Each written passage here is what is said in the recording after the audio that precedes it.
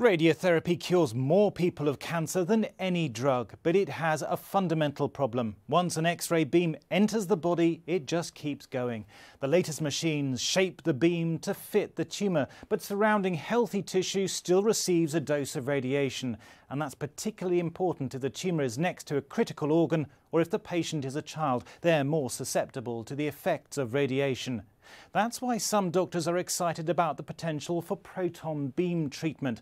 Protons are tiny particles found at the centre of every atom. Just like X-rays, the beam can be shaped to fit the tumour.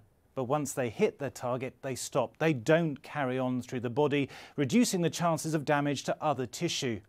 Now, there are 43 proton beam treatment centres around the world, but just one in the UK, a low-energy machine suitable only for treating eye tumours. The NHS refers some patients abroad for treatment, 122 in 2013, 99 of them children. Patients are assessed by a panel of experts who look at the tumour type, position, severity and so on. But the NHS is setting up clinics in London and Manchester that will treat around 1,500 patients a year from 2018. So why has the NHS been so slow in the uptake? According to Cancer Research UK, the treatment isn't a magic bullet.